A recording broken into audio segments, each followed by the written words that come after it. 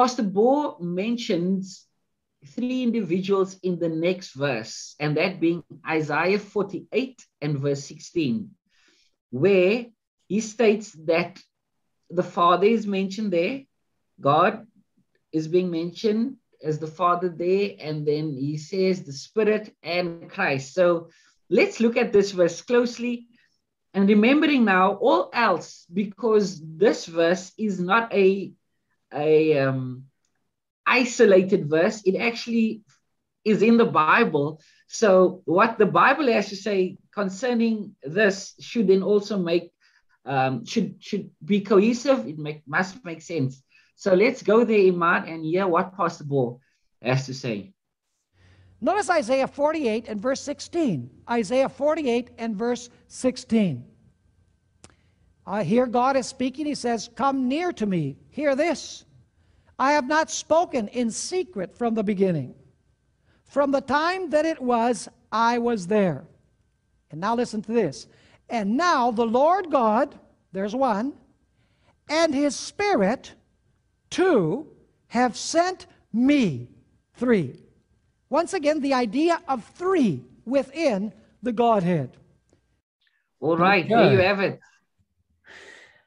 Yeah, so again, the Lord God and His Spirit has sent me. That's the reasoning that Pastor Bo is saying.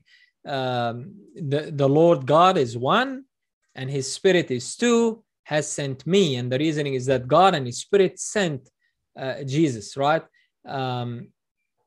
Look, first of all, we have to ask ourselves the question: did God the Father and God the Spirit send Jesus, the Son?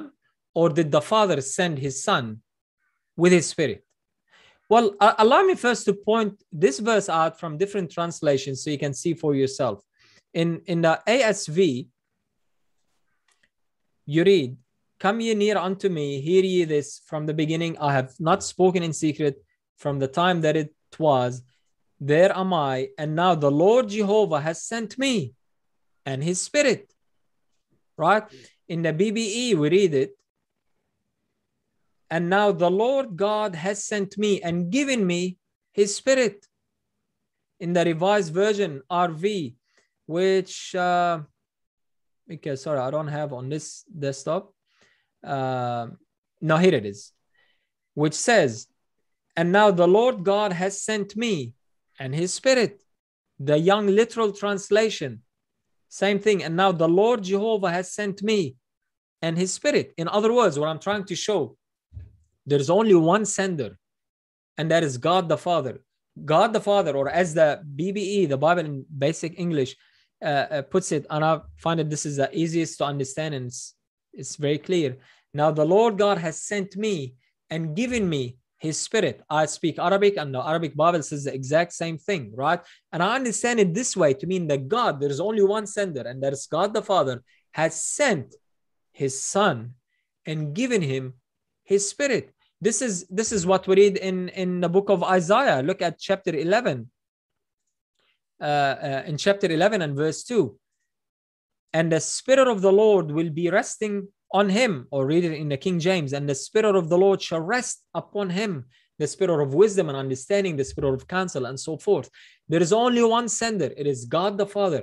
God sent His Son into the world and anointed Him with His Spirit. It's not that there is God the Spirit and God the Father. They sent God the Son to make three. That's not how we understand the scriptures. God the Father sent His Son and anointed Him with His Spirit, right?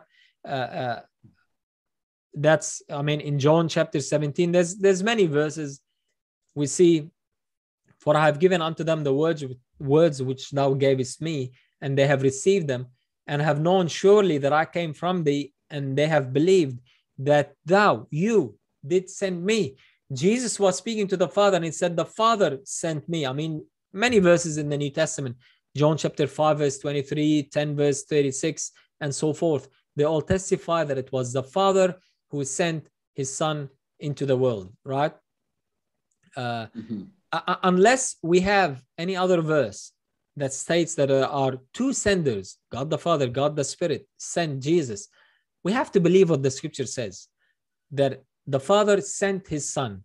Isaiah is very clear that the Spirit of God will be upon his Son, upon the Messiah that is to come. So there's no Trinity there. It's simply the translation is very clear. If you read it in other translations, God the Father sent his Son and gave him or anointed him with his Spirit. I believe in the next episode we'll deal more with this, his Spirit, but just on this verse, it's very clear. God sent his Son and anointed him with his Spirit. There is no Trinity there. So, Imad, I think Pastor Bo also makes the point that indeed this is a messianic prophecy, speaking of when Jesus would be sent. And I think it's John 3 and verse 34, where the Bible says, and the Father, as he is now sending Jesus to commence his work, his ministry on earth, it says, the Father gave his Spirit to his Son without measure. For God giveth the Spirit, not the Spirit by measure unto him. So his Spirit, the Father's Spirit, is given to his Son. So indeed, Christ was sent with the Spirit of the Father resting on him. Yes, that's exactly right. That is exactly right. Yes. Thank you so much for clearing that. It's not two senders, it is one. And for those who really want to look at this, please look at all the verses where Christ said who sent him. It's very clear there's a plethora of them. In the Old Testament even, you find that there's one sender. I remember Nebuchadnezzar saying, the Most High God has sent his angel. And you find God himself in Exodus 23, verse 20 and 21 says, I have sent my angel to go before you. Listen to him. And so always one sender and Jesus the one being sent. Thank you so much for clearing that one for us. Thank you.